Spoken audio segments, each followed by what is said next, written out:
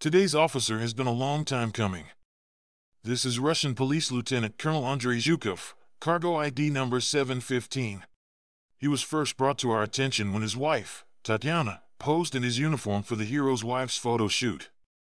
She mentioned that her late husband, Andrey, volunteered to go to the front in July when Russia was recruiting for its Third Army Corps. We tracked down her social media profile, but she had never once posted a picture of her husband. She did lead us to their daughter, Daria, though. Daria is a violinist at Chuvash State University. According to her mother, at her last performance she played a piece in memory of him, very piercingly. The violin seemed to be crying, touching to the core. Annoyingly, she had never once posted a photo of her father either. It took over 2 weeks of searching before we managed to find his grave. Thankfully, someone was thoughtful enough to put his picture on it. As far as we're concerned, this is the only photo in existence of Andrey.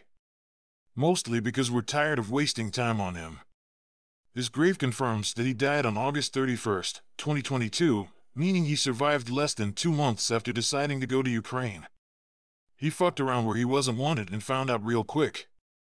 You can find the most up-to-date information about him and his family on his cargo card. Check out the link in the description. Welcome to the list, Andrey.